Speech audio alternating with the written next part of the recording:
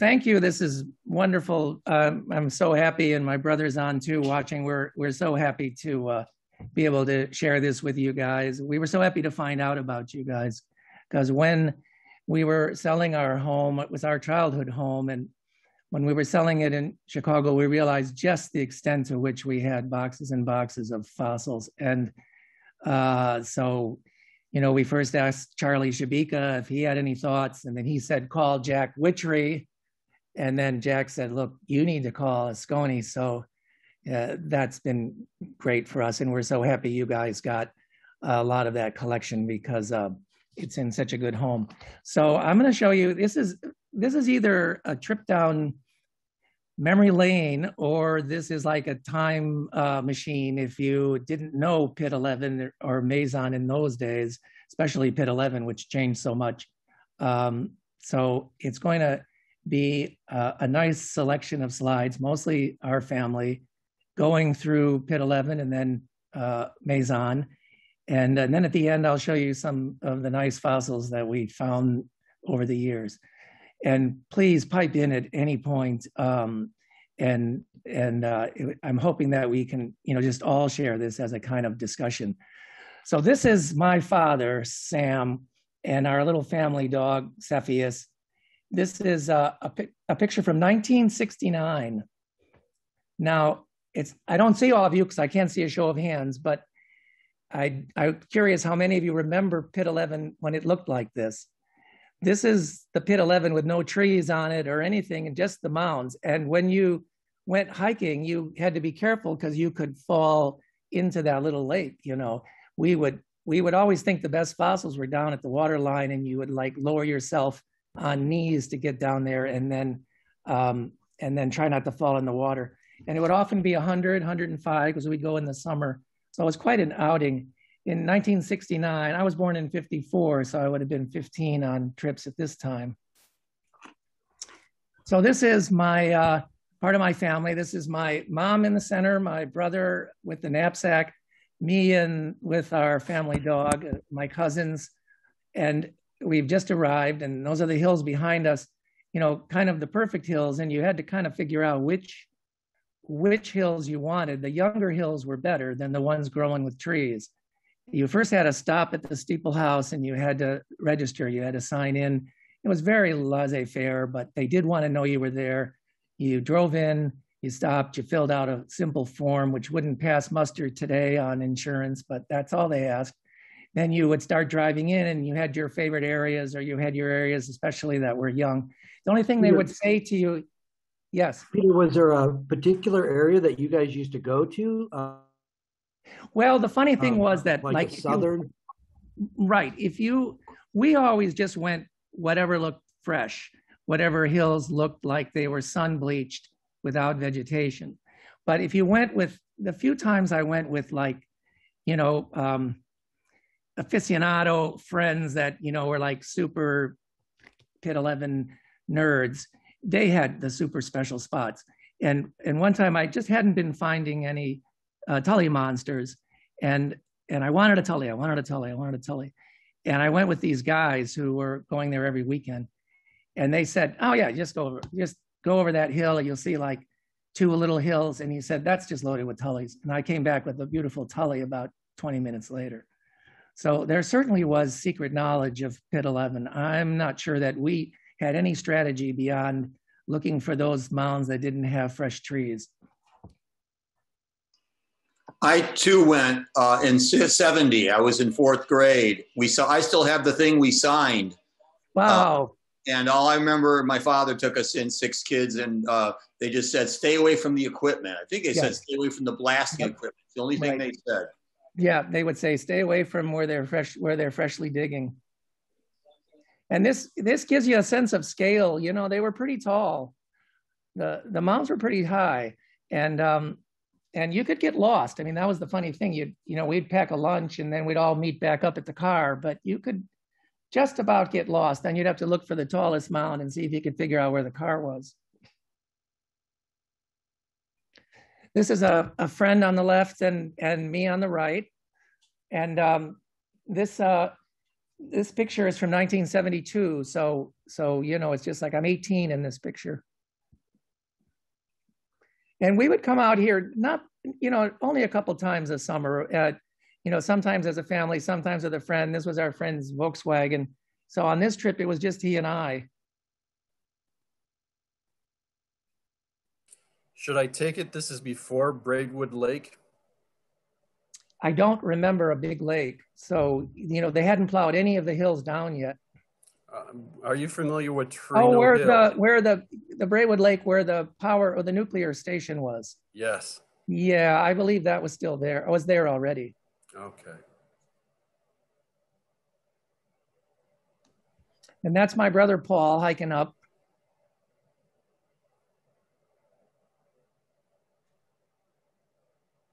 And you know, you could slip on these. You had to. It was an exercise. You know, you got to work out. It was cardio. This is the Peabody Coal Company sign. Are you guys getting a clear slide? You're not seeing the names on the side, right? You have a full view. You're getting a full view. Yeah, we can see the edge of the car. Good. So yeah, that's the Wilmington coal. You know, Peabody Coal, Wilmington, and same era. These are some of the older hills with already growing up.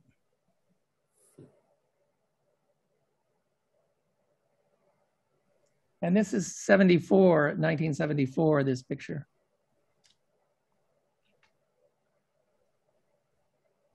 This car, by the way, is a Volkswagen Type 3. I don't know if any of you know about the Volkswagen Type 3. We talked my father into buying that for us, and I think he regretted it, but we had fun with that car. And looks like you beat it up. We beat it up. And you can't read the sign. I'll show it to you in the next picture. This is our last day at Pit 11. And so that was 1974. The next slide will show the sign that my father wrote. This is inimitable in my father's style. So he wrote, "Farewell, Pit 11, September 8th, 1974. All things change, not necessarily for the better either." So why was it your last trip? Well, you know, we knew that they were going to start,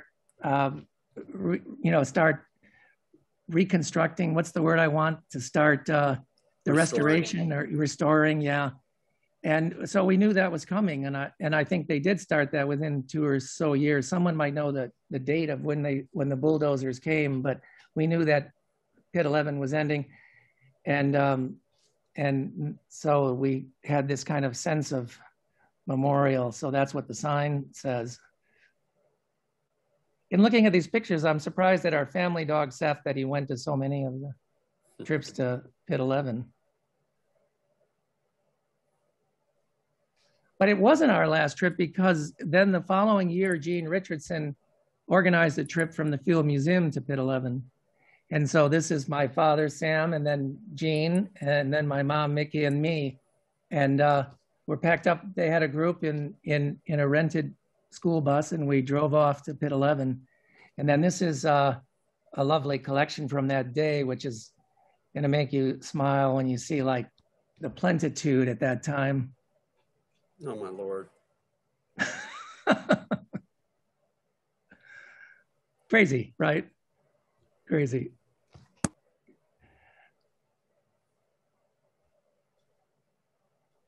So now we're gonna leave Pit 11. We're gonna go back in time. This is Greer, and my father and mother, you know, when they just sort of discovered the coal pit, coal shale fossil hunting, because they had been fossil hunting all around the US and various, I mean, we went to Beartooth Butte and all these things.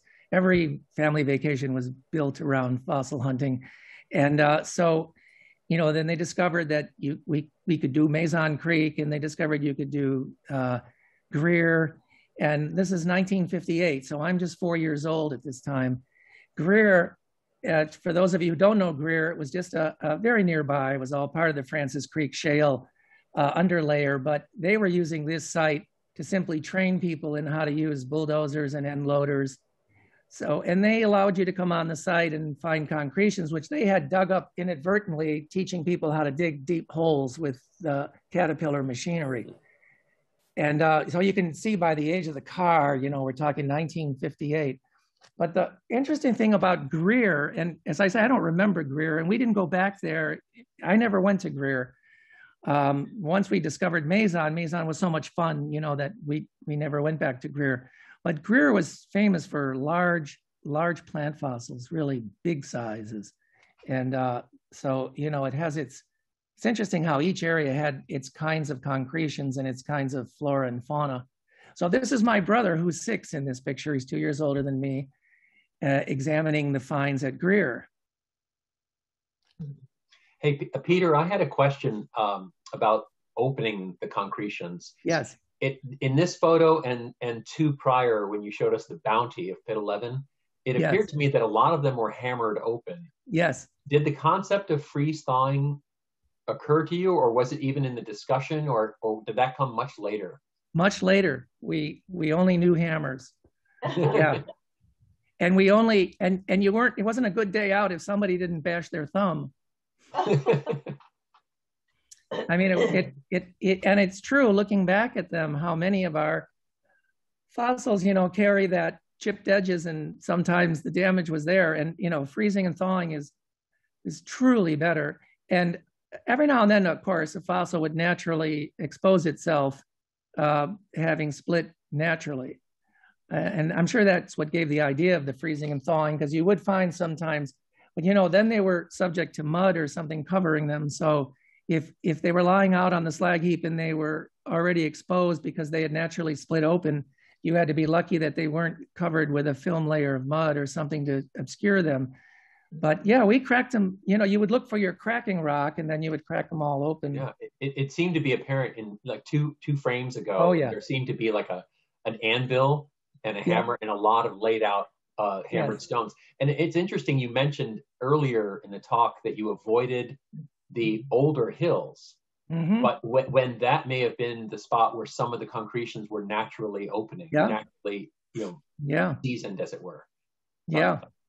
Yeah, well, you know, you could walk an hour and not really have found, at pit 11, you could walk an hour and not really have found too many wonderful things, a lot of blobs and maybe, you know, not too much. And then you'd hit a hill that for some reason had 2 or 3 really good things in it. And I don't know what that distribution represents. And it's interesting to think about I'm not sure what our prejudice was for the sun-baked hills. You know, as kids, it was a Badlands and we just enjoyed hiking it. You really felt like you were out in the Badlands. And so, you know, to be on those, like I said, you could really get lost, and you'd find a little lake section and, you know, one of those ponds, and then all the stark hills, and it would be really hot out. And so it really was like you were suddenly transported to the West. You know, you felt like you were in the Badlands. Well, you heard that we had a field trip today to the Braceville spoil pile. Yeah. And although it's only one hill versus the magnificence of, you know, getting lost in a sea of them. Yeah. Half the fun is running up and down the hill. You know, totally. Especially for the kids. Yeah. And you can imagine our family dog, you know, he had a field day there. Yeah. Thank you. I would agree with Peter that, it was like the Badlands, and you know, it was vast, especially when you were little, and you could get lost in them. And I just think there were so many things around, you just hammered them, because that's what I saw all the other people that were there, they did. I mean, George Langford hammered all those things if you read his stuff. Back then when it was not, they were everywhere. There was enough that who cared? You wanted something now. Yeah. I mean, you know, you just had time. Plus, you couldn't carry enough. There were so many. Yeah. And it was magical as a kid. You know, you would be banging away and this thing would split open, and then, you know, preposterously, there would be this beautiful fern inside. Like, what? How is that possible, right? So it was quite magical, and the act of smashing it open was somehow linked to the whole process, you know, whereas it is a better way to freeze them open, and because it preserves and it follows the fault lines better of the piece inside. But yeah, there is something magical about smashing away on these things, you know, especially if you're 10 years old. I do remember my thumb was hit so many times the first day, it turned black and fell off for 3 months. Yes. Yeah, and we always counted on someone hitting their thumb. It was often my father. So you'd hear the cry. And so here we go, Mazon. So we're gonna move on to Mazon Creek now. As you see, my folks were life members of the Mazon Creek project.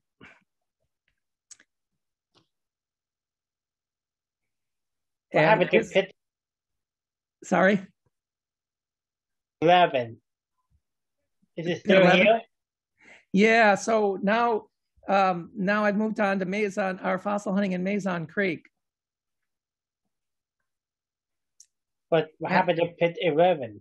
Is it Yeah, still so yeah, so I can return later if you would like to see some more of those shots of pit 11. But now these from here, I'm going to show you from the same, covering really the same time period, Mazon Creek, because my father had found a newspaper article on Mazon Creek, and he tried to track it down. This is 1958, and he had tried to track down how you get to the creek and where they showed the Benson farm, but wasn't all identified. And so it took a lot of sort of strategy at that time. I'm sure there were others that knew other ways of getting access, but my father, like, really, he just created his own route of access by befriending the Bensons and creating this opportunity to go through their property down to the creek.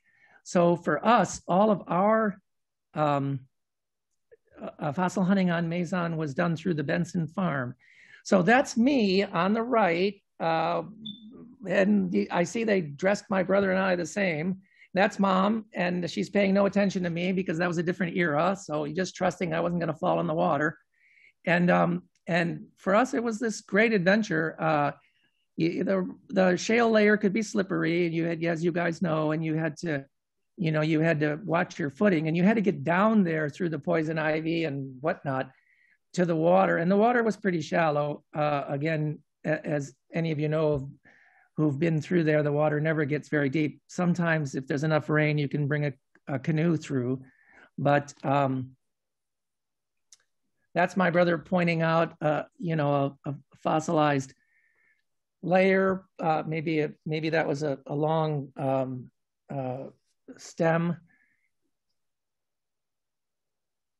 Here's my father lowering himself down. We'd always tie a rope to a tree and lower ourselves down because the side bank could be quite muddy. I don't know what my father has in that box. I think it's a clear box that I think he was collecting dragonfly nymphs that live in the water so he could feed his coolie loach fish back at our house.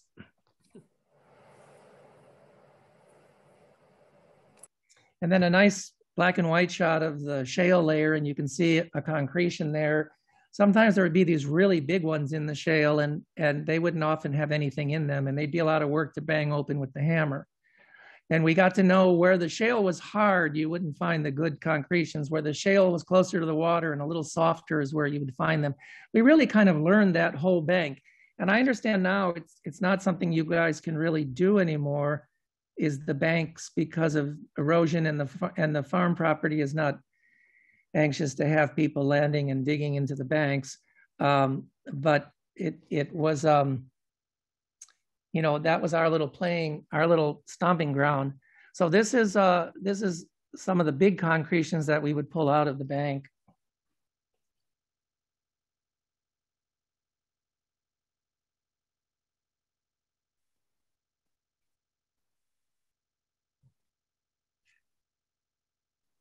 And these pictures are all, again, from 1958. So this is quite a long time ago.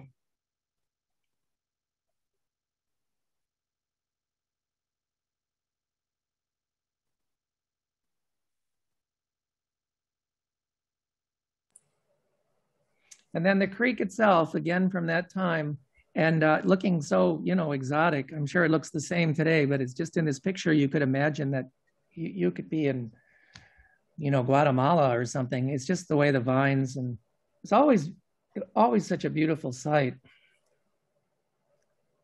It's a tributary of the Illinois River. I'm imagining everyone's been there, but if you haven't, it is a really beautiful stream. That almost looks like, sorry. That's okay. It almost looks like what? He was getting an echo. That's okay. I was going to say that almost looks like it was looking downstream. Yeah, so that's interesting. The upstream, I'll go back. The upstream, downstream, you know, the patch on the Benson farm, and I have a picture coming up of the Bensons. So I'll show you the Bensons that we actually went through two parts of the family. You know, it started out with one and the other, and I'll mention that. It's interesting. But we only knew the stream for that short stretch that was on the Benson's property. And it's interesting how well we got to know it. You got to know how far you could go in either direction, and then the shale layer would disappear or it wouldn't be productive anymore. The productive part was very close to where we would lower ourselves down, and there was a little bit of a water, you know, just the high ground was draining out through and left this whole long patch where the water coming from the farm field had eroded away any vegetation. And that was always one of the best spots. And you would always hit that spot first. You know, you'd race over to that spot and pull out all the best ones that had surfaced from the year before. This as upstream or downstream, that's so interesting. I know, I'll show you a picture I know is looking downstream. I think this is looking upstream because I think this is the far end of where we would get fossils. I think this on the right there is about where the patch of shale ended. You may know, I think I told you, is we collect there once a year, but from the other side of the river, from the Kodat farm. And it looks very familiar. It doesn't look that much different. Oh, that's so interesting that it's not, I suppose it's not surprising that it hasn't changed much. But we occasionally would cross the river to that side, but we never found anything on that side. We never thought of it as, and we would try to find things in the river and you wouldn't find much. And if you went too much further than where they're having lunch, where we're all having lunch, you wouldn't find much. I mean, the sweet spot was narrow on the Benson farm in the days that we were there. And it could have just been that we had gotten so used to it and sort of memorized all its nooks and crannies.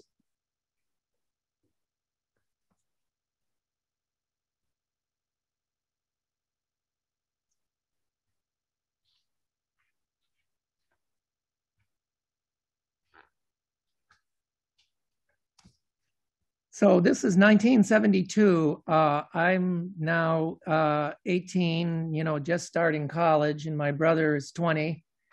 And my father and my mother obviously took the picture. But we would often go with friends as well, but sometimes it would just be the four of us. And that was like, we're sitting on the choice stretch for us. You know, that's the choice stretch where we did most of our fossil hunting. Fishing them out of the river. And that's pretty high water on this trip. That's that same trip from 1972. So you guys, there's no shale showing there. So you must be, well, you were directly across from the Bensons. It must be lower water, because when the water was too high, you wouldn't find shale on the other side. Do you know what time of year that was? You know, we would go here if my brother, I would have to ask him, but we would go at different times in the summer. Sometimes it would be, you know, in the heat of the summer. Sometimes we would go in the spring. I would imagine this was a spring trip. You know, if it was today, we would take this picture with our iPhone and it would timestamp and date stamp it. But these are Kodachromes. These are scanned Kodachrome slides. Wow. See, we normally go in the fall, late August. Oh yeah, no, we tend to be much lower then. Yeah, I'm sure we went in August once or twice, but we would often go in summer and summer school break and all of that. Nice Macroneuropterus there in the bucket. Yeah, right. Yeah, right on the top of the pile. Dave, you've been there quite a bit, different times of the year too, haven't you? Yes, I've been, except for dead of winter, yeah, I suppose. But yeah, probably from March through October, I've been there numerous times in the last 20 years since I've been working on Pete's land for the research I did, and then those of us who do the yearly thing for the I&M Canal. And then there's other parts of the river I've been on too, but yes. Yeah.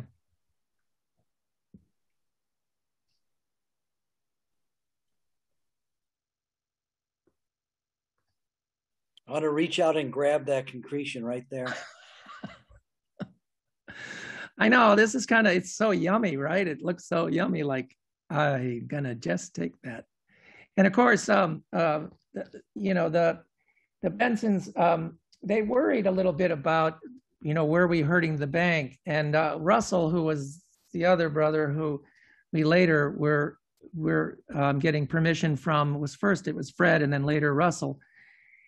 He was more stern. Fred was very hands-off. He's just go down there and have fun. Russell was more like, no, please don't dig in the bank. I don't want any digging in the bank. And, you know, I get it. And where we dug mostly was just right out, almost at the water level or a couple feet up from the water level. It was they were gonna come out naturally. So this is Russell and Mrs. Benson. And did anyone in the group ever go to Mazon through this route, through the Benson farm? I'm curious. Those of us I've been there through the Bensons too, early on, but yeah. And so did you went through between the cornfields and then down to the tree line you see and take the right turn and and then around to the lower field? We started near the house because that's where we met them, and that's all I remember. Yeah. I mean, it wasn't that long ago. This was still, I was an adult, but I don't remember exactly. Yeah. And was it Russell? Was it Russell Benson that you? I think he was still alive 20 years ago. Yeah. So like I was saying, it started with my father getting to know Fred Benson from the newspaper article identifying the property, and I'm sure it was known at that point, but that's how we got there. And then my father would always be sure he remembered what beer Fred Benson liked. And then we would bring a 6-pack. And then we would bring a 6-pack to Russell. Later, when it became Russell's farm, they traded farms. And so Fred went on the other side of the road and Russell was on this side of the road now. So now you went through Russell's, and he was also very friendly. But then he didn't drink anymore. So we would bring him a non-alcoholic 6-pack. And I don't know the tradition of the 6-pack, but it was amusing to us as kids. We would sit in the car waiting for my father to go knock on the door with the 6-pack. And then they would come out and they were super friendly. And then we would go down so it was 2 big fields, 2 big farm fields. And you took a long, if you had to walk it, it was a long walk. If you could drive it, you couldn't always drive it because where a tractor can go and where a car can go, of course, are 2 different things. So you could sometimes drive it all the way, most of the time drive it all the way. There was a few times when we had to park and walk it. And then you walked all the way to that tree line you're seeing, and then you took a right turn. And then behind the trees, there was a road in the trees, and you went all the way down there and then took another turn down, and then you parked. And I have a picture of us having lunch where you parked, or you walked all the way in if you had to.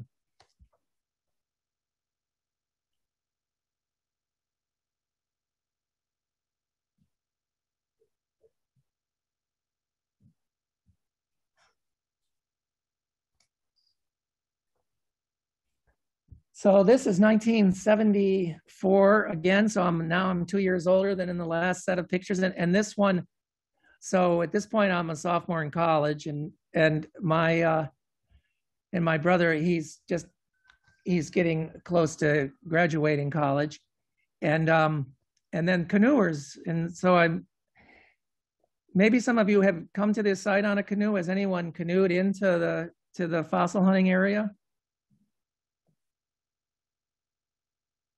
I've always thought that would be romantic to like canoe and then park your canoe for lunch and fill up a couple pails of concretions and continue on your way.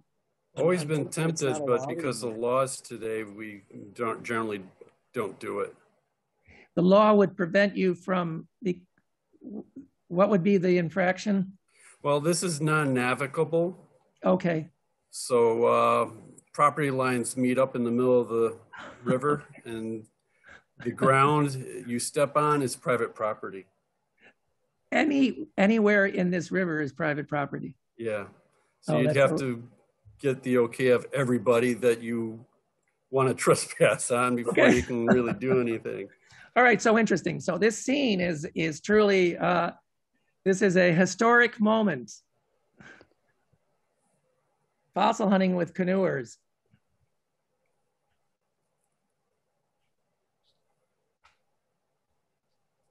Well, some of us know fossil hunting with canoers, but we were not in the canoes. But that goes back to your discussion. Those people know who I'm talking about.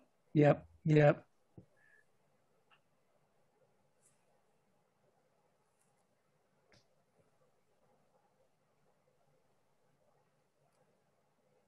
And you can see on the ground, you know, our little collection of finds for the day.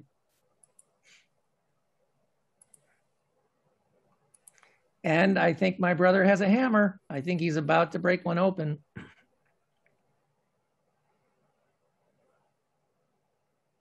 And we would tie a rope to the tree and lower ourselves down because, like I said, this is a well-worn path. So I don't know if it was fossil hunters or what, but it's interesting that I look at this picture that is so well-worn. So this is up on the, you know, where we had lunch. This is, if you could get the car all the way in, this is where we would pull it in and park on the Benson farm. It was their lower field. They had those two high fields and then this lower field. So family, friends, and mom and dad, and again, our dog, Seth. And we would usually, you know, fossil hunt the morning. Well, it took, you know, it's an hour and a half to get there from Chicago. And then we would hunt for a couple hours and then take a lunch break and hunt a couple more hours and head home.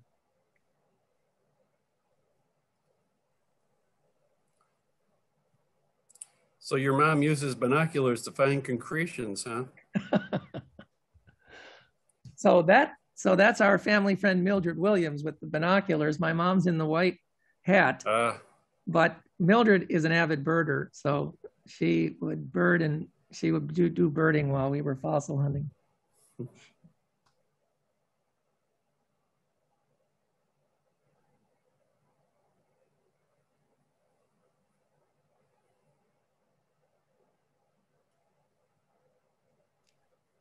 And the woodland was really healthy. You know, it had mayaples and trillium and all of it, you know, because it hadn't really been used for anything except the dividing area between the farm fields. And so it really was quite a lovely woodland that you went alongside of.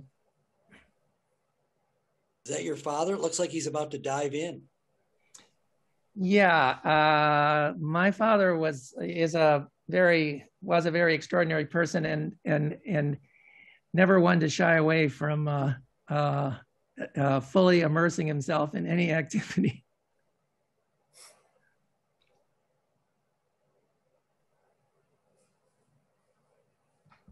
It's awesome to see these pictures.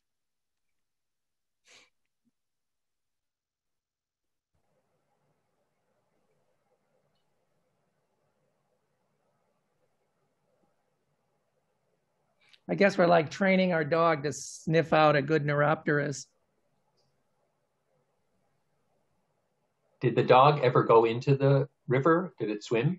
You know, he was a wonderful dog. He was a Beagle Airedale mix. He wasn't a huge water dog. You know, he loved to chase squirrels. He was very smart, but he wasn't really much of a water dog.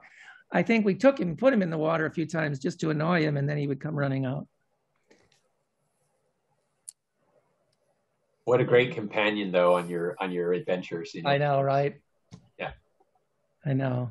Well, and this is the last. This is the last. I was already away in graduate school. This is the last set of times we went to Mazon. My father went. This is my cousin Ellen and Mark.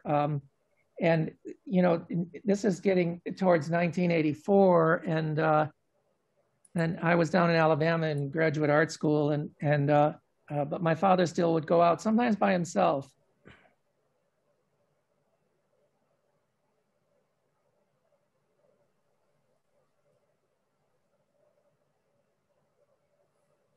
And so this is really, I think this was his last trip. He obviously went with Mom because she took the picture too. I mean, they would go together, of course, but sometimes just the two of them would go to the creek. And this is what they found on that day.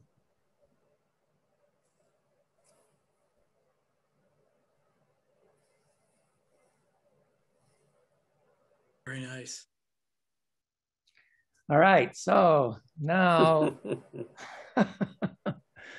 yes. So now Rich and Keith checking through the finds. They were finding some good stuff in these drawers too, because it had been a while since my brother was teaching architectural history and they live in Urbana, Illinois, and I live now in Brooklyn, but I was down in Alabama for a long time, and so we had sort of forgotten how many wonderful things, and we hadn't identified them all, and so it was really a joy to have some of this, to have you guys look at this and identify some of them. And so now the rest of this presentation, I have just pictures of some of the nice fossils from the collection.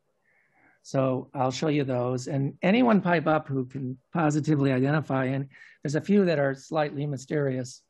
I mean, we all know the Tully Monsters. So this is just the tip of the iceberg, as Rich and Keith will testify. We had boxes and boxes and boxes. I didn't realize how much my father had saved in the basement. This was it in the garage, just maybe half of what we had.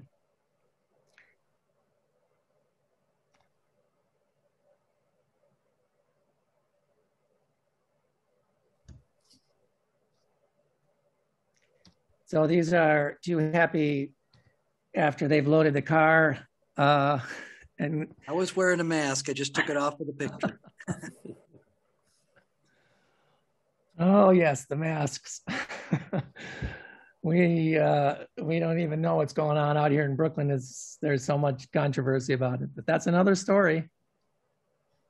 So here's some nice fossils from the collection. This is a big acanthotelson that you can see a lovely intestinal track. If you love to see a lovely intestinal track on a shrimp, you have to say this is a good one. I think that's actually Kelly Brooksia. What do you think, Andrew? I'm going to go with the Lobatelson camp, but I'm not sure. It's pretty big. It's about the size. Just because the rostrum is so long, on the left side, but I don't know. Not an acanthotelson, that's for sure. Yeah, I think Lobatelson might be family. Okay, here's the other half, and it's about the size of a bar of soap or a little bigger. It's a fairly big concretion. This one opened without any real damage. You just see a few little chips on the. Sometimes you could get away with it with the hammer because they would be so ready to open. Yeah. And you didn't have to work nearly as hard on Pit 11 concretions. They were so different, in their makeup. The mineral makeup was so different, with all that iron in them or whatever that was in the Pit 11 concretions, and so they would open easier. The Mazon concretions were, this is a Pit 11 concretion, and they were easier to open. The Mazon concretions, if they weren't going to split, they weren't going to split. It's like they were a handful. And it would be interesting to know if the Mazon ones, someone might know this from experience. Is there much difference in freeze opening Pit 11 versus Mazon? Yes, a lot. You got to be a lot gentler with the Mazon concretions because sometimes they're softer in nature. I know some people who put the small ones in like paper cups and would freeze them, and they just kept using paper cups or I use small plastic containers to freeze the little ones. But the Mazon concretions needed to be checked more often and more frequently so they didn't disintegrate. The ice could destroy them. I think a contributing factor is the water environment too. At least for those of us who've done the canal corridor, most of the concretions that we're finding are in the water. and have been in the water for a long time. So sometimes I'm thinking that we have to let them dry out a little bit before we actually start the freeze-thaw process. Because it just starts splitting in lots of layers, not just the one you want. Yeah. Interesting. And because of those layers, like you mentioned, we tend to go longer, not just after the first split, because you may get a split or two later that has the fossil in it.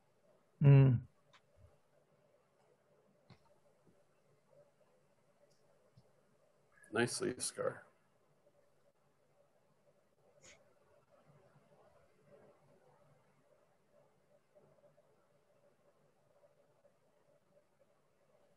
And this is a pretty long concretion, you know, it's bigger than a banana. And it was unusual to find, you know, such a significant size.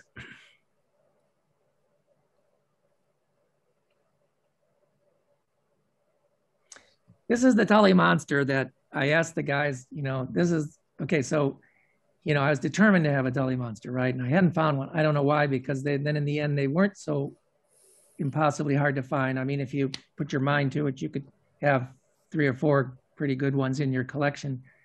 But I hadn't found one yet, and this is the one where the guys said, go over there to Tully Gulch and you'll find one. And it's again, this is again about the size of a banana. It's pretty big. So I reckon this is like a full-grown Tully.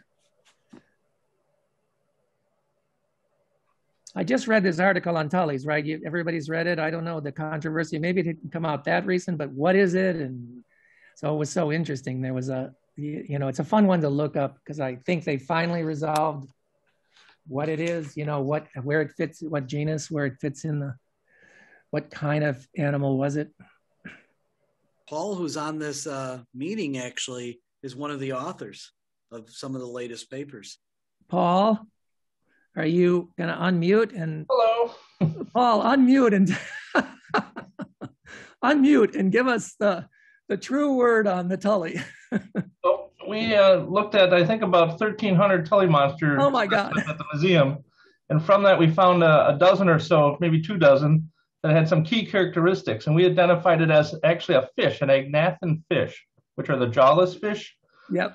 So the closest living relatives would be the lampreys and the hagfish. Yeah, right. We actually identified it as an early lamprey, is what we think it is, but it's a lot different than a modern day lamprey. Yeah, they don't have eyes on stalks, or right, and they don't have a proboscis like that. The mouth is completely different. So, yeah.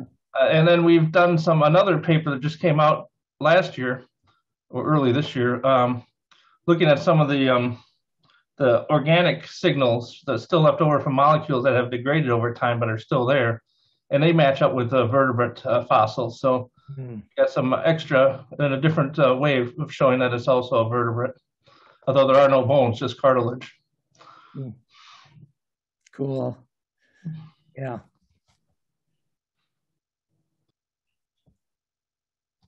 So this was a pretty exciting find. This was a Pit 11 find. We had just arrived with friends from high school, and it just was like laying out there like it wanted to be picked up, because it was not. I didn't open it. I just was walking. I had just gotten out of the car, and I was just 5 minutes at Pit 11 walking along, and this fish was lying there on the mound, one of those barren mounds, just looking at me. And this is it in black and white, just so you can see how wonderfully detailed this little armored minnow. I guess he's like a coelacanth in his construction, but he's only, 2 inches long.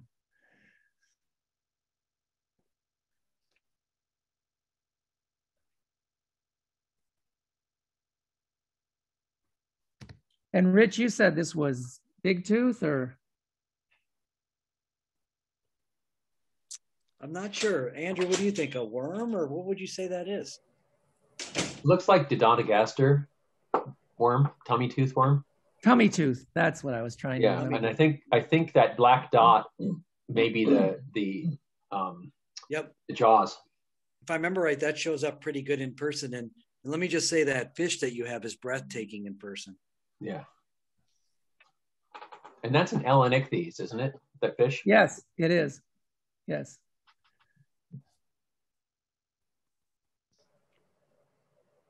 Yeah, it's amazing the scales. If you put a loop on it, it's amazing the detail, really. The scales are just absolutely perfect.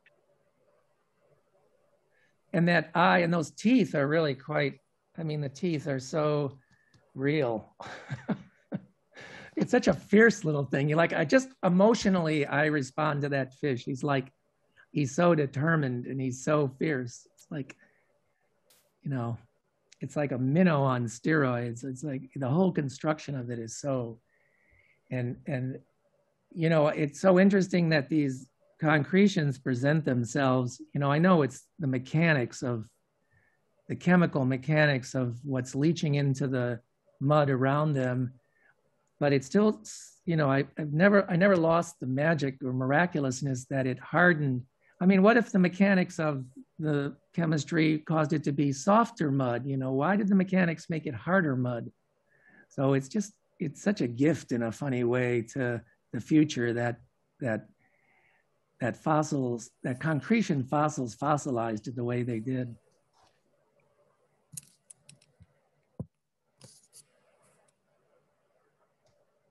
Looks like a blade. Yeah, he's got it. Yeah, you can see two eyes. It looks almost like a semi-dorsal view. Or it's twisted or something. You can see two eyes on the left side.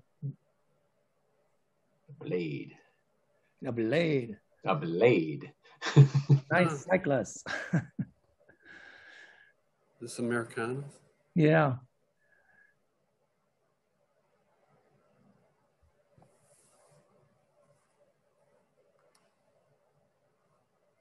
This is one of those one of the ones from Greer that was so big and majestic. This guy is, you know, he's not much smaller than he's appearing on your screen.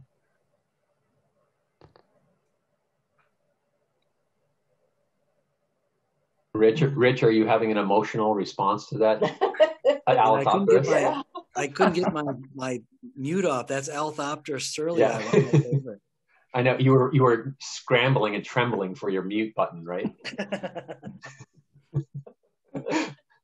It is delicious, right? It's very delicious. Gosh. It's his favorite plant, so I kind of softball pitched that one to him. Yeah, and my father sugar-coated it for you all those years ago.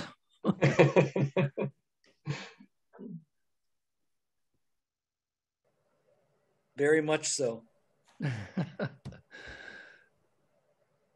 And this little horseshoe crab.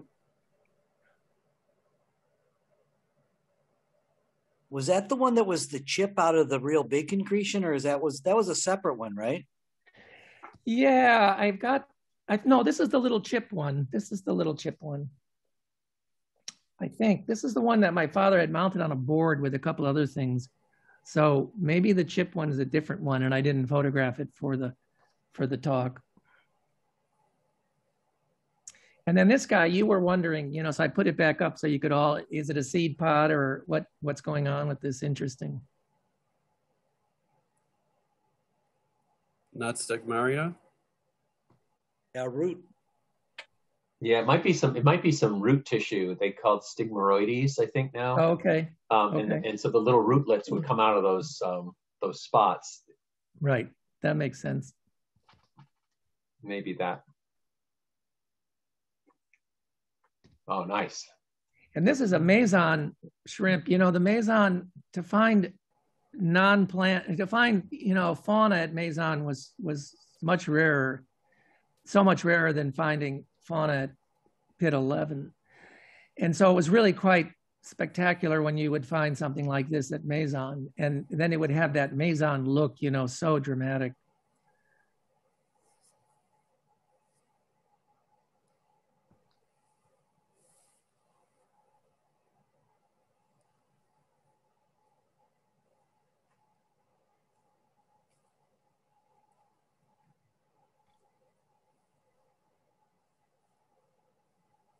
A nice Pit 11 shrimp.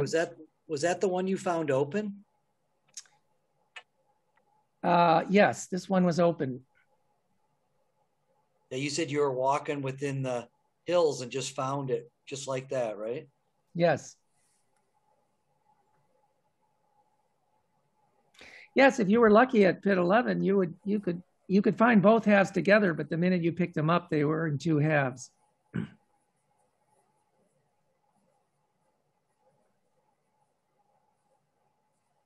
And of course, at pit 11, if you lost the other half through history, through time and geology, you never could find it. Like the fish, you know, was only that half. I looked and looked, but I mean, who knows when? Who knows if it was lost when it went on the conveyor belt and formed the mound, or whether it had already been lost underground, its other half, but it certainly wasn't there. But sometimes the concretions would open it. Never at Mazon would they open on their own. They just didn't. I mean, but at pit 11, they would sometimes be open like this, but still together. Phil, who's on the call, found a really nice scorpion. We were trying to find the other half for him. He's still looking. Brock found a second half to something he'd found like a year later in the same area. One of the few times I've heard about that happening. He told me about it. I forget what it was. But it was a pretty nice fossil, as I recall. Wow. Yeah. Wow. That's like getting hit by lightning twice on a golf course or something. Phil and Valerie, tell them about the story of finding both halves of the shrimp when we were looking for the other half of the scorpion. Well, yeah, when we were over there looking for the other half of the scorpion, we were talking about the fact that there had been shrimp found there. And I said, yeah, I had a day there. It wasn't very good. I wasn't finding anything. But then I found an open shrimp by this tree right here. And I pointed to the tree. And then I went away. And the rest of the day went on. And towards the end of the day, Phil went up on a ridge. What, were you 30 yards away? 30 feet. 30 feet away from where I'd found that one. And he finds this open shrimp.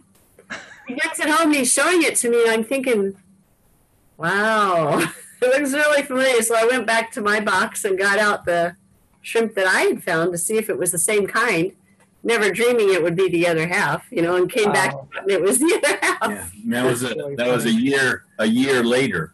Wow. So we put them in the same box, and I guess we'll just always have to stay married because they have to be together. They have to be together. But there they are. You can see it well, but yeah, it was pretty fun. That's pretty great. So there's probably some useful information in there, but it may only be something about the force applied to the fossils as they went up the conveyor belt from the from the active vein, Exactly. Yeah. Yeah. It had just enough power to send them out 30 feet or whatever. Yep. As they dumped the bucket. They dumped the bucket. Exactly. Mm-hmm. Yep. Oh, that's a good story. Wow, that's cool. So this is a photo of a photo. That's why it doesn't look like much on the screen. But does anyone want to call it out? It's what you don't want to find under your kitchen sink. Spider.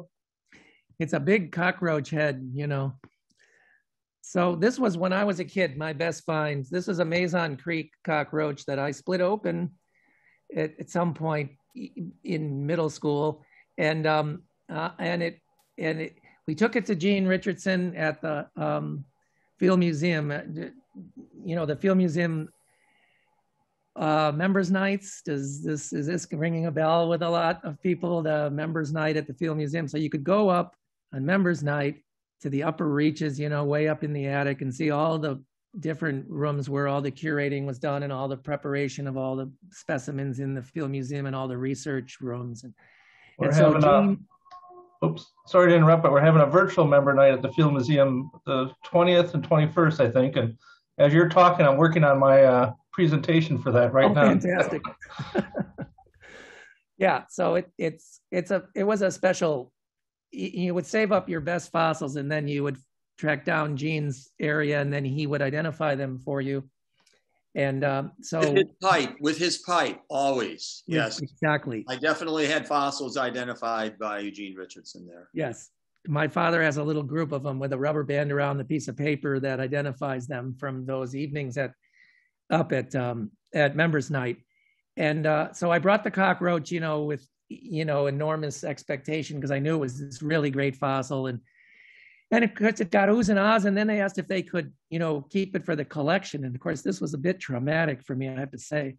But I bravely said, yes, I would donate this to the collection at the Field Museum. So it's up there in a drawer somewhere to this day. And all I got from it was this photo. But that's cool. That's cool. I'm cool with the photo. And I even forgot what it looked like. And then when we were going through everything, we happened on the photo again. And of course it was out of focus, but whatever, it's still there. So it is a nice piece. It's the, the head of the cockroach with the plates, and you can see the kind of the strong, plates of the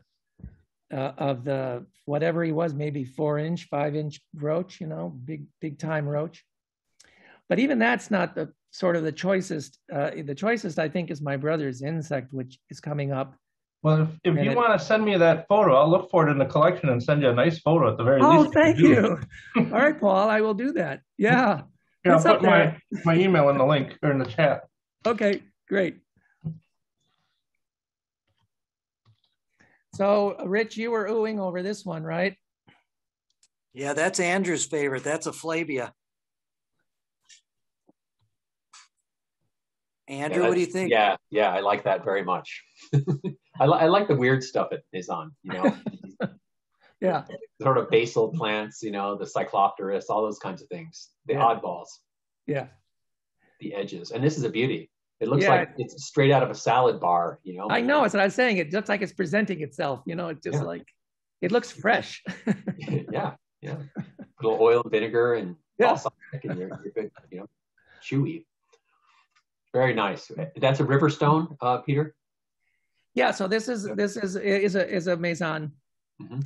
The only possibility would be Greer, because I don't recollect it literally, but I suspect it's Mazon. I mean, the Greer stuff, you would need my father, so that time has passed when we could have gotten a positive idea on but I think, this one's in the collection here. I have to look again, and I think I could tell from the outside, although I'm not so sure that the Greer and Mazon, but it's definitely either Greer or Mazon. Yeah, the lower, the left half, the lower right corner of it seems to have that kind of a layering that looks very characteristic of the river.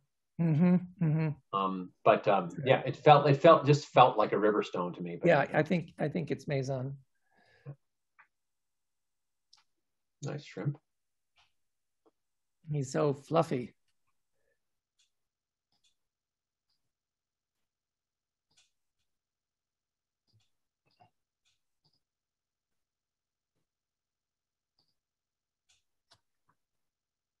And what do people think this is? I think it's a polycate worm for sure, but it might be, Paul, do you know if that's one of the more unusual ones, like a shovel nose worm or something like that?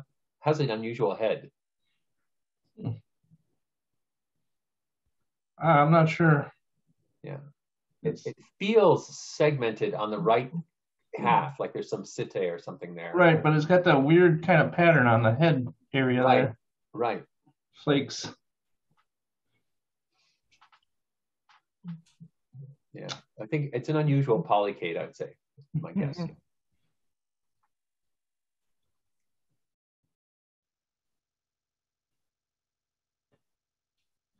A little Tully and then a nice Tully.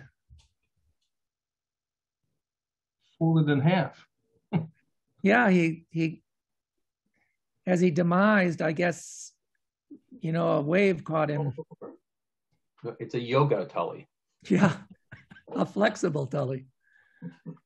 I like the eye bars. Yeah, it looks like there's eye pigment. Yeah, right here, right? That would be Yep. Neat. That's unusual. They say the eye is, the eye evolution's greatest achievement, you know, is the eye. Just the fact that we living things on Earth managed over billions of years to create a receptor for visible light is really, and then how it works is really insane. And it's so cool to think that even like a Tully Monster has this eye going, even if it put it out on a stalk. And then this is my brother Paul's insect, and this was a Mazon find. And we didn't know, we suspected, but we didn't know the quality of this piece at first because it was hidden in the rock. And then, but we showed it oh, I wish my brother, I should have asked him a little more details on this one, but there's a researcher who was doing, she was doing insects, and then she carefully excavated it. So you see the beautiful excavation that was done to reveal the legs and things.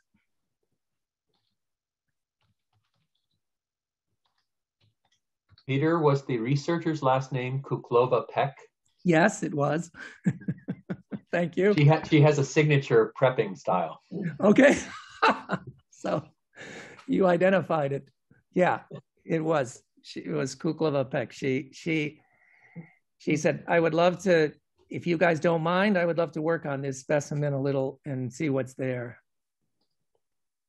She's a scientist and a sculptor. Yeah. And so that's it. This is my father's curiosity cabinet that I have lugged all the way back here to Brooklyn.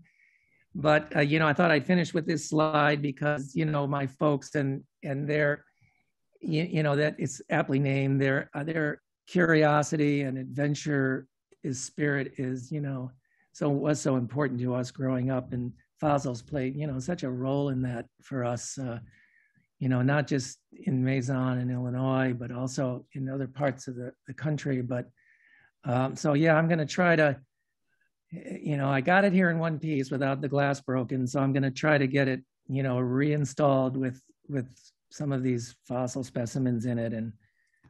And well, that's it. Thanks. Peter, that curio cabinet is a monument. That is magnificent.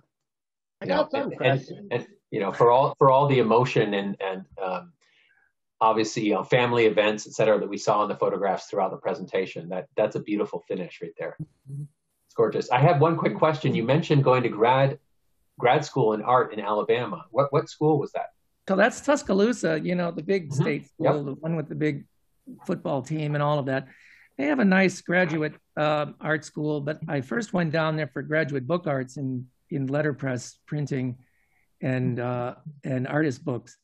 They have a kind of a unique, there's only 2 or 3 schools in the country that offer graduate studies in letterpress printing, which is an old form of printing, but it's updated now with plastic plates, and you can do all these artist collaborations and all these things that you do with books and original artist books that use movable type, but also have imagery.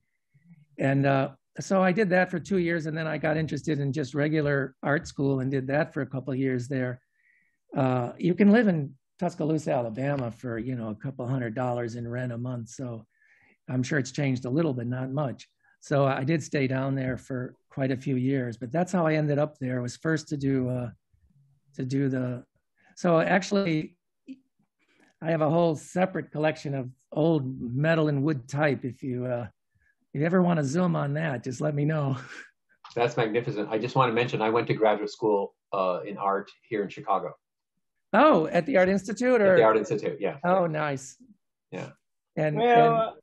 Is Pennsylvania still open, or it's not? Is it still open for everyone, or you can't go in? Are you speaking of the museum? No, Pitty Ribbon at Mazon Creek. Oh, is it still open? Yes, surface collecting is still allowed. Good. And to get to the creek now, you guys, there's a point of entry and then you walk the water, or how does it work? You go to a different farm on the other side? Now we go to the Kodak's farm, and there's some roads that take us literally to the small path to the shoreline of the creek. Yeah. And is that the only stretch of the creek essentially, is the one that on one side is Benson and one side is Kodak? Is that, or is there another stretch? We never ventured, we didn't find, the shale layer went back down. So we never went more than about, a quarter of a block in either direction on the Benson side always. Further upstream, the homes purchase property so they can excavate fossils out of there. So there are more areas that are available. I think, I don't remember who mentioned it. I don't know if it was Dave or Jack Wittry that mentioned that further downstream, there was areas where you could find more horseshoe crabs. But again, that's all private property now, so we don't really have the access to it. Mm-hmm.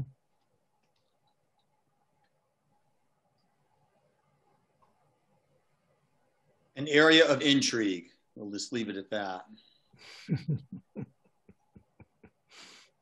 So Peter, when was the last time you were physically at Pit 11? So the last time I was physically at Pit 11 was that photograph you saw where we were holding the banner. That was farewell, and that was 1974. 74. Yeah. Because I believe the reclaiming or restoration of the landscape, there was a law put into place about mining reclamation. Right. That was around the mid 70s. Yes. Yeah, and that was universal. So I think it was statewide, and right. They began to level the spoil piles from shaft mining and planting. They started tree planting and all the root, binding or the sediment binding plants and things like that. Yeah. Right. And I think we knew that is why my father had us on this memorial trip. But then the following year, Gene took the group, so that it must have taken a few years for that reclamation to really kick in. Have you seen any photographs of Pit 11 since? Yeah. Rich, Rich sent me some pictures. Yeah. Rich, it's breathtaking, isn't it? Yeah. But then he found that incredible shrimp. So hey, it's still good pickings if you're right. It's just you got to be determined. Yeah. But there's almost no exposed shale. It's virtually none. Yeah. Actually, we're kind of at the tail end of what we kind of consider the season there now, because the plants are really kind of growing up. So you really get out there March 1st, and mid-May is pretty much the end. I mean, there's been years that we've gone out to mid-June, but the ticks really come out, and it's really hard to see the ground. We'll be back next spring again. Keith, you go out to the islands. You can go out there a little bit later in the year. Is that correct? Yes, but only a little bit. As the seasons change, the rushes get really hard to get through in certain places to some of those ridge lines. There's brush that still has to be contended with, but a lot of the walking paths that I have gone on have been in grassy areas. So it's not as bad as it relates to fighting your way through the brush, but even the islands are getting inundated with thickets.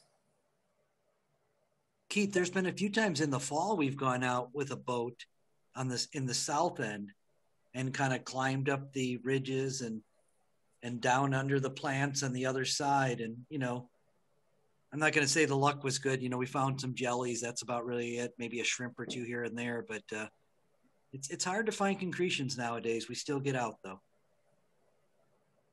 Yeah, they started to reclaim, I think, 75. There was a period of maybe 7 to 8 years where it was just open, and you go and do there. I remember going back in the early 80s once, but my family, we were there from 70 to 72 several times. Then before they actually started to fence it off because of the construction for the nuclear power plant. Because then there was a time where it was not accessible while they were building the plant, and then really flooding the Braidwood Lake for because they diverted the Kankakee River to make that giant Braidwood Lake, because they needed that for cooling water for the Braidwood plant. So after the mining stopped, it was sort of open. A lot of people built their collections during then. I think Testa once said that he'd go there after, those late 70s periods a lot too. It was just sort of open. but it was like starting to get more overgrown, and they were starting to reclaim areas. But and then I think that once they started to fence it off, the only way you could get in is on the field museum trips. And I know they used to rent a school bus and you could go out there on the trip where it was pretty controlled, but I know we did that a couple times, but you found very, very little. Less. The Dedinas had a bunch of fossils that they had found in the late 70s, at least in a couple of the flats that I purchased, and they were labeled. It was like 78, 79, stuff like that. You know, yeah, that's when they were still open. I mean, again, it was not really completely fenced, I believe. That didn't happen until early 80s when the big construction for the power plant, the reactors began. We brought some things from Tucson. Yeah, that was the wolves. Peter, I've got a question. I'm kind of a rookie at these concretions, so I don't know that much about them, but has anybody determined how long the process took once the creature or plant died and sank to the bottom, that the whole process took to be able to form that concretion? I mean, because a lot of these things show detail that would be lost if there was any lengthy period, like the fish with the scales and stuff, I would think would break up if it was laying there very long without starting to already fossilize, I guess, so to speak. Yeah. And I would imagine there's maybe someone listening who can give the definitive here, but I think that from what I remember reading, the decomposition chemistry of the creature being fossilized affected that mud pretty quickly. And there was a process that started almost immediately that changed the local chemistry around the thing being fossilized. And that went towards, preserving it. I think it had to be anaerobic. The mud had to keep oxygen out. And then, when the mud gets compacted into shale, that's a longer process. So it is a curious balance between something that must have had to happen quite quickly and then a longer, there's like two parts to the problem of preserving something in a concretion. One part would be immediately some things have to happen within, 24 hours that influenced the mud, and the mud would have to have been anaerobic, I would imagine. And then there had to have been a much longer process that compressed it. Does anyone have the skinny on this? Yeah, a little bit. I mean, the encapsulation has to happen quickly because otherwise, there would be degradation of the quality of the organic tissue. How quickly, people have done studies and buried these, try to do things, but certainly within days, it's being encapsulated into a gel-like sort of state. But yeah, it's anaerobic and there's other EH chemistry kind of things going on.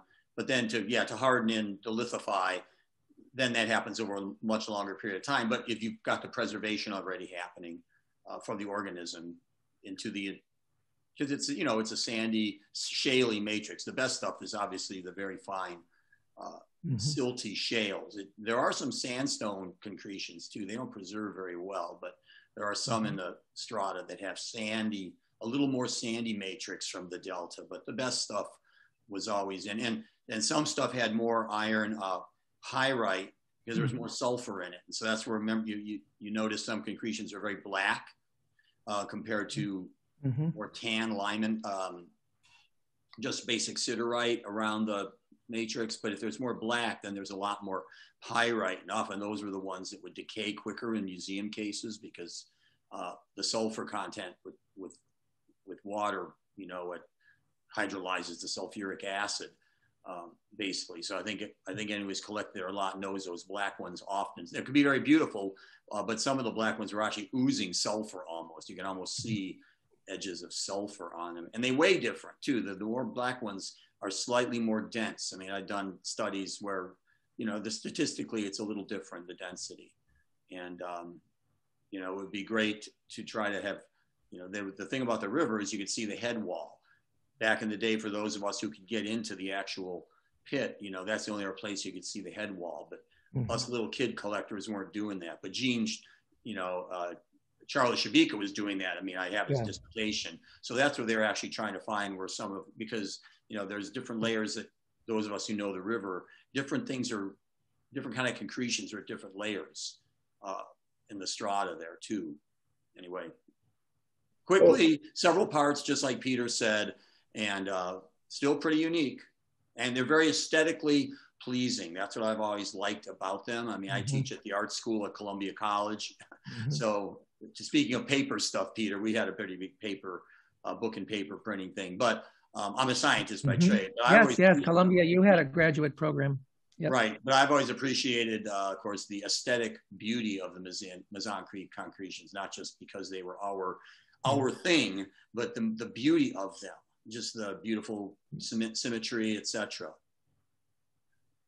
Peter, along those lines, kind of, did you find in the shales, say on Mazon Creek, did you ever find fossils in just the shale itself and not inside a concretion? Or is it fair to say that every fossil has to be in a concretion, I guess? Yeah, so you can find, traces of plants and things like that in the shale. But the shale is pretty breakable. It's not an extremely firm shale. So what you would find sometimes is the impression of a leaf or something in the shale itself.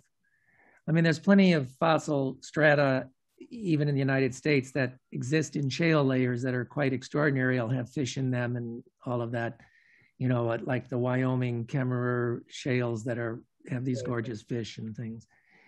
But sharks.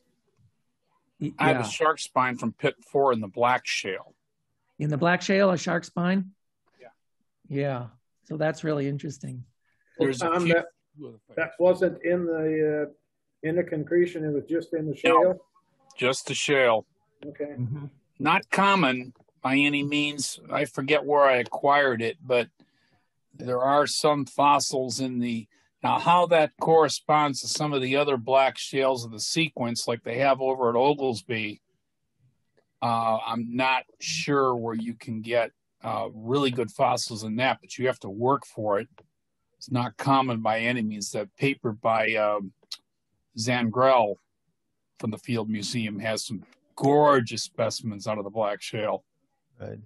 Some of the Black Shale time also was out of Pit 14 for a very short period of time that was open, and you found it's exactly what you're talking about, shark spines, found some shark's teeth. What's 14? Yeah, 14, yeah. Okay, I acquired that thing so many years ago that I'm almost positive it was 14. There could have been maybe in some others, but I would say the bulk of the material that came out of Black Shale would have been Pit 14. And it was a very small thing that was only open for a short period of time. And a lot of, if you put that under a microscope, the shale, there's probably all sorts of graptolites, all sorts of things in there that you don't see. How many pits are there at Mazon Creek? Part of the same sequence. 15 or 16 different pits. You're right. I've seen a bunch of those papers from some fossils from Pit 14. And back 5-10 years ago when Pit 2, Fossil Rock Campgrounds, was open, we used to find quite a few fossil plant impressions in the shale. They would crumble as they dried. They weren't sort of long-lived, but certainly we tried. Keith, you and I and Andrew, we certainly tried bringing some home, and they generally dried out and just kind of crumbled away. Here's something that's different too. I got this from Braceville. I actually have a fragment of a crinoid from Braceville, which is. Are you trying to show it? It's buried in a drawer here somewhere. Oh, okay. I didn't. Cause I can get it out at some point, but. Well, you didn't have your video. You don't have your video on, so that's what I was wondering. No, I don't know where it is at the moment. It's in one of these drawers. I'll come across it, but it's probably floated in on the current, and it's Braceville's. I suppose it's possible it came from down south where the more open marine conditions existed, like down towards Pontiac. There are crinoids down there, and that's not that far south of Braceville. I think it might be different age, but I'm sure there were crinoids around in the open ocean. So you do get things in the shale occasionally, but not a lot. Peter, I have a question. You mentioned Pit 11. Obviously, you showed us pictures of your field trips there, and Greer School, which I believe is Pit 1. Were you aware at the time of the other pit numbers, or were they accessible to you or open? Yeah, so we, I don't know that we ever went to another pit, and this would be something that I would have to ask Paul about, and if he remembers. We knew there was other pits, and we knew that people would say, "Oh, well, that pit has certain things. You can get some ferns in that pit, or you can get, that pits had reputations." But the shining star was always Pit 11, so we always ventured back to Pit 11. I don't have a memory of going to another pit. I have a vague memory of going to Pit 4, but I would have to see if I could track that down. I think that there was something about, for us, the fossils were a big part of it, but it was the fact that Pit 11 was such a grand badland that it just drew us. But we knew there were other pits, and we were a little dependent on also, we didn't have GPS, we didn't have Google Maps, we knew the route to Pit 11. We knew the tricks to get there. And so we would be going, you're talking high school into, we're first driving, and then there was a stretch there in high school, you'd first get your license, and then we could go on our own, and we would do the route to Pit 11. That's what we knew. Yeah, I did the same thing. The purpose of getting my driver's license wasn't to cruise; it was to go down to Pit 11. There was another area called Dresden Lakes. I'm not sure what pit number that might have been, but I know that in the 50s, probably more people collected there.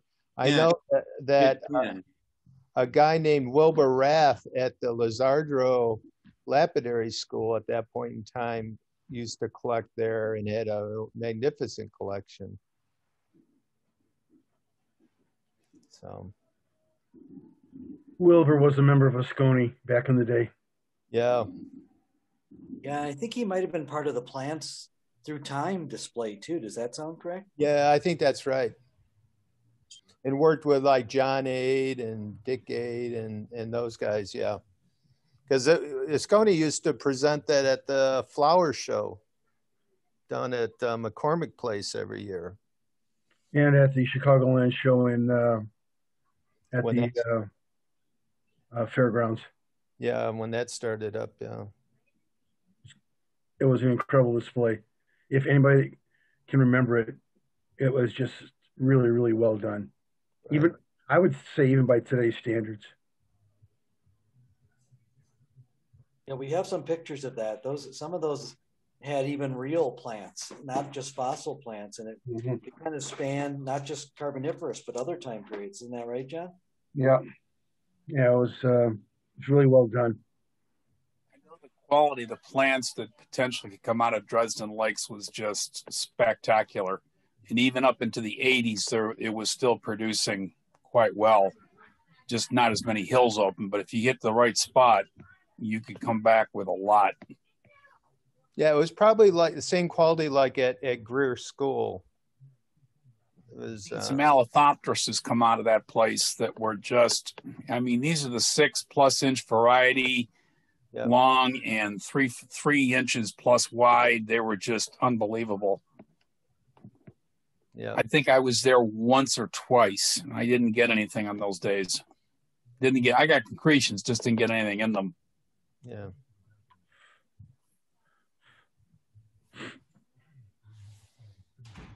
Chris Kodat always told me when I asked him about that, he said there were certain places you would go to find them, but you'd have to know where those places were. Like people didn't tell you. Elonichthys is Rich.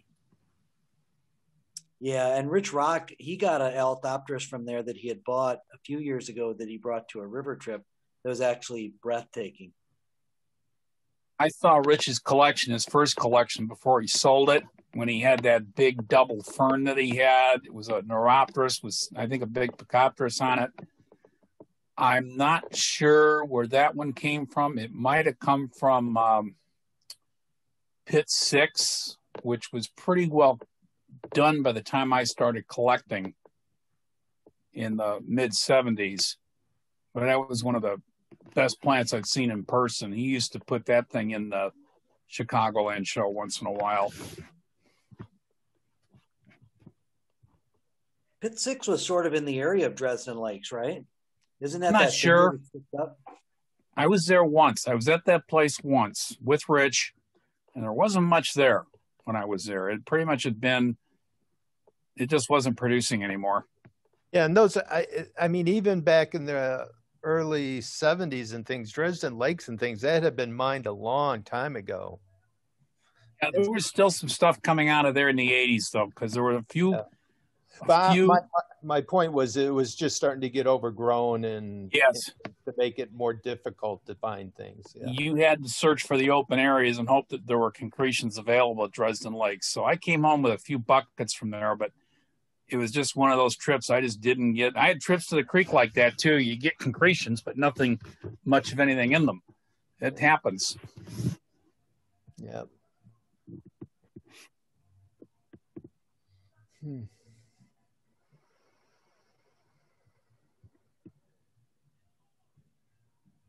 Happens now too. Oh yeah. Well, Peter, it sure brings back memories, all your pictures. Thanks. Yeah, for me too.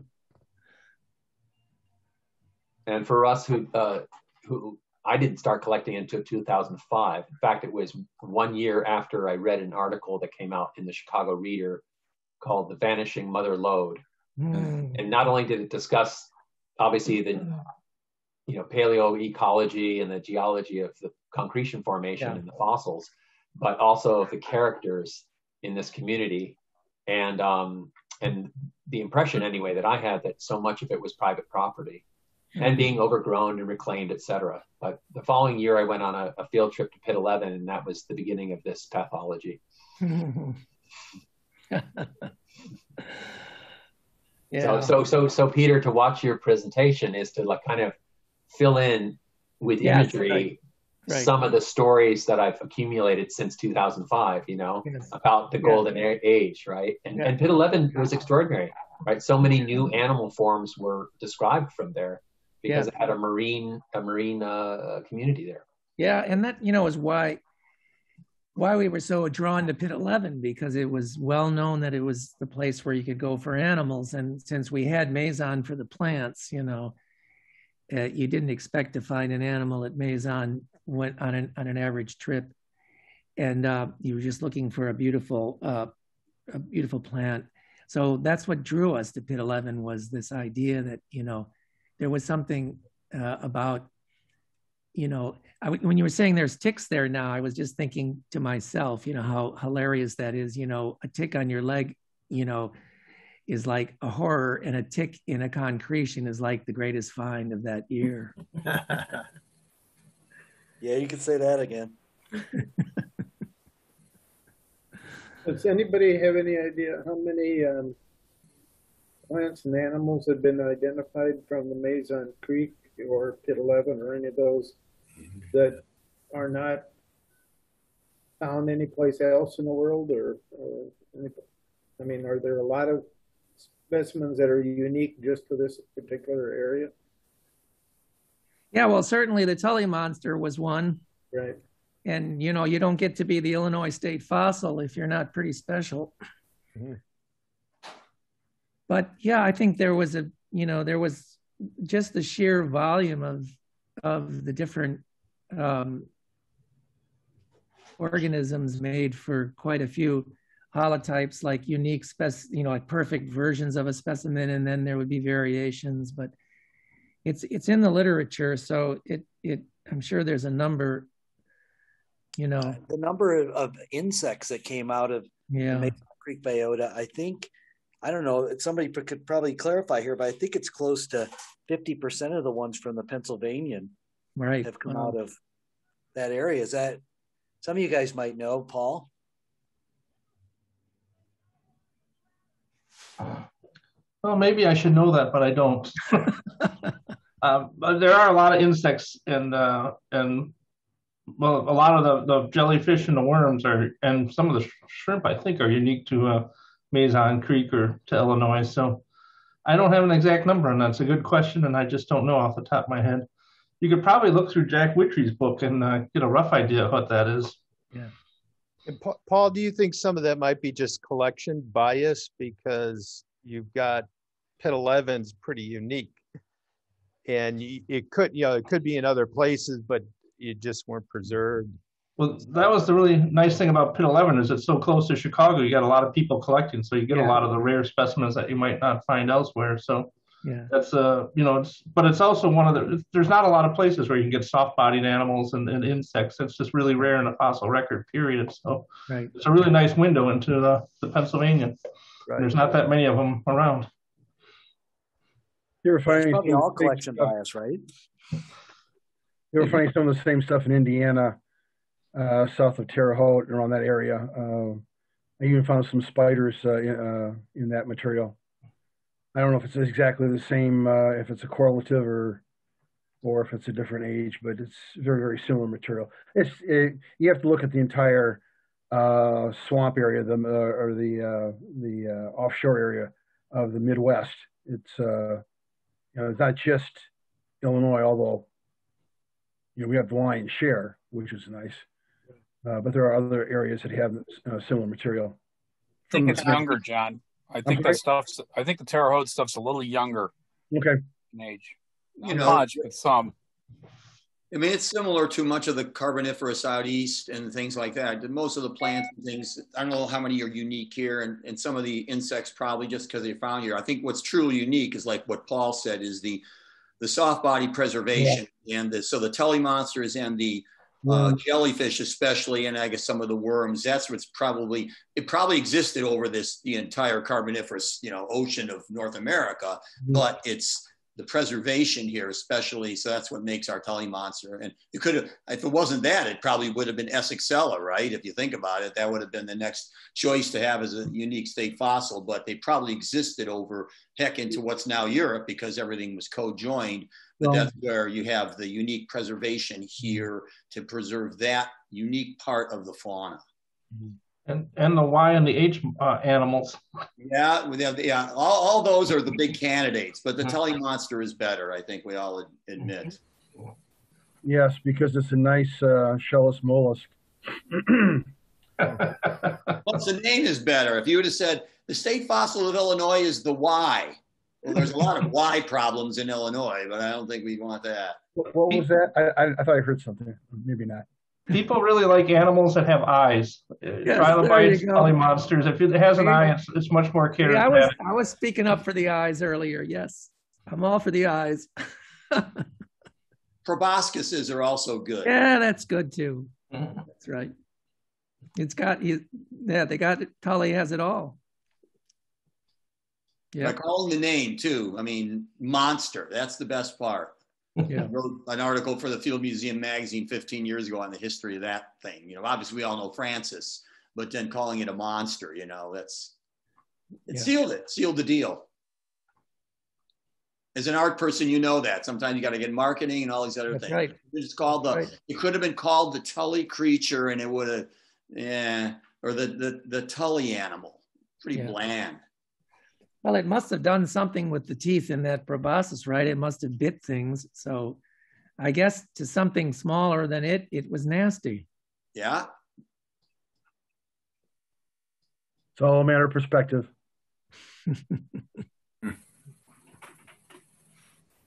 Thank you for the slides. I do remember that sign with the Wilmington Coal. Yeah, right. and specifically with the Three Musketeer thing with the hat. I remember that. Yep. You turn left, come here.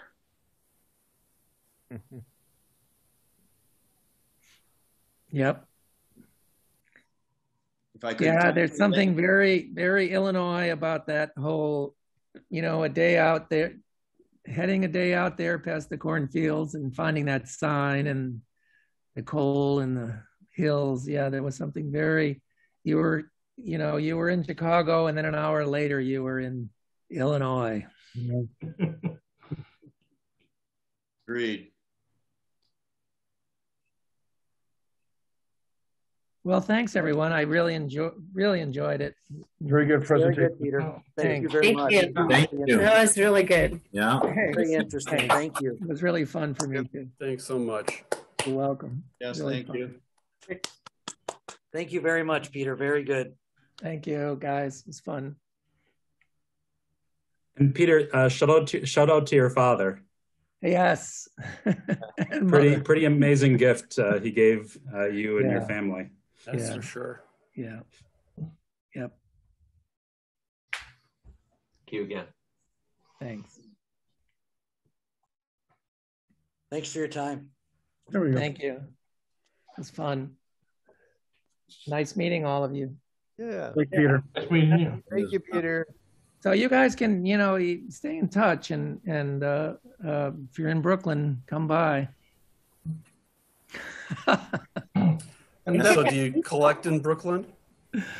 We collect old printing equipment and metal and wood type. I'll tell you one story, Peter. There is one Mazon Creek fossil in the AMNH. Oh yeah? And it's Just one? It's in the collection. So about a decade ago, they came out to the Field Museum for some conference, and it was a vertebrate. Paul, you know, well, you're not in the vertebrate, but it was the collections manager of dinosaurs. And at any rate, they had gotten in touch with me to go out to the river. And so I took them to the river because I sort of had access for a long while through Pete Kodat. Then we went to Pit 11. They really wanted to go to Pit 11. This was, some of you will remember that about 12 years ago, ESCONI, I don't know who got the money, but got a little money to have a 10-acre area sort of scraped.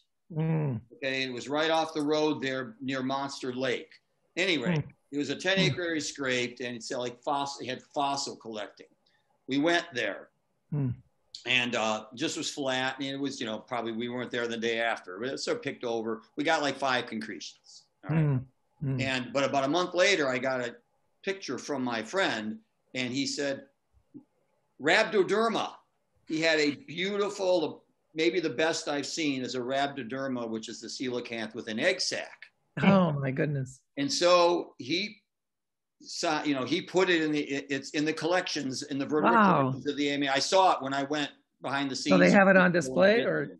No, it's just in the collections. But he said it's the only Mazon Yeah. Creek thing in the American Museum. And since he had the freedom to put it in. He's like the collection manager of dinosaurs, but he vertebrate fossils. So he opened the drawer down in the bowels, and there it was. All right, we got to help them out. They obviously need more. Well, that wasn't their thing. They dumped their plants and all these other things to Yale and other stuff. But yes, so that's interesting. Yeah, that's really interesting. In fact, Keith or somebody, part of the same story, I think when we were at Mazon last year, remember somebody found a hammer?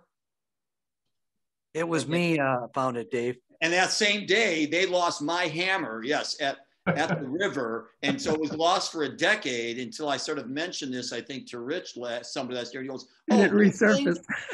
This thing, I said, yeah, that's it. So I let the guy know, at least I found my hammer again. Yeah, the river gave up its secrets. There you go. Give me the rhabdoderma. I probably gave him the concretion, darn it. Yeah. Oh, well. But then we got 5 concretions. That was it. It was great. Beautiful box. Yeah, that's really funny. That's good. Well, yeah, museums can be, they can be stubborn about what they want and what they don't want. Well, they only have so much. Best dinosaur collection in the world, so they'll take that. Right. There you go. Yeah. Well, in the old days, it was the museum's mission to collect everything as much as they can, but they're not funded for that, and we don't have room or space, so you really have to choose the focus of what your collection is going to be. Right. Right.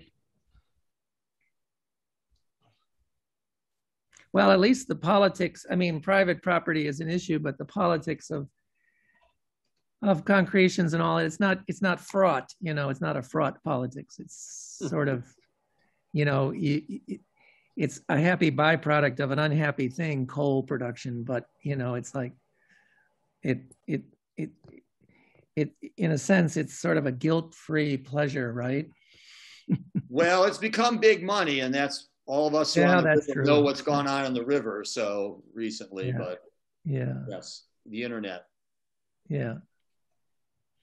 Yeah. Yeah, I guess you can monetize anything.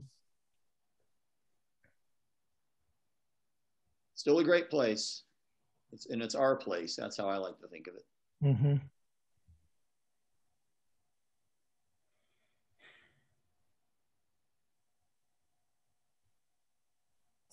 Sounds like it's starting to peter out. I'm going to sign out. Thank you very much, Peter. You're welcome. Brought back some things when I was really little too. Yeah. I don't think we have any pictures of that when we went, but we're going back in those days. But I do have the thing signed, and I can find it. But I actually have it on a display somewhere. But yeah. So Peter, I'm going to say goodnight. Also, I'm getting ready for the second day of our Braceville field trip. Yeah, you guys are going tomorrow. Early tomorrow morning, yeah. So Keith, I'll see you at 7:30. Yes. And Peter, thank you again for sharing. Sure, it was fun. With an open heart and family dogs, and I mean the whole thing. It's very personal, very intimate, and a great view into the past. Yeah, thank you again. Yeah. You're welcome. Thanks. Wonderful. Thanks for attending. So who wants a 5:15 wake up call? I know. I got to get to bed. Yeah. I'll be sleeping in, Keith. See Valerie and Bill. Okay. Peter, if you send me a photo of that cockroach, I'll be glad to look it up for you and send you a nice photo and stuff. I'm totally gonna anything else that you might have donated that way. Good. I will. And when things change and we can have visitors and stuff, if you're ever in Chicago, let me know and I can give you a tour of the museum. Oh, fantastic. Okay. Absolutely. Cool. Thanks. Sure. All right. Good night, everyone. Good night, everybody. Good night. Thank you very much, Peter. You're welcome. Thanks. It was really fun. Thanks again, Peter. Thanks. Good night. Good night. Good night.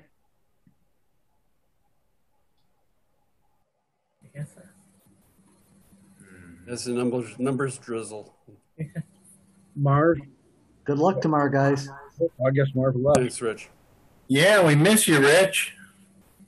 Yeah, Marv is gone. I miss you guys too, but I'm here with my daughter. I love that too. That's right. Yeah, that's right. You got to do what you got to do. It's a season. Yeah, exactly. That's nice. It's good stuff. Guys, toodles. I want to take off. It was a good. I love history of stuff, and this was really, really good. It was fun. Yeah. Okay. You're recording, John. Good luck at the Braceville. Yeah, turn the rain off. Good night. Night. You're still recording, I think, Keith. Oh, yes, I am, aren't I?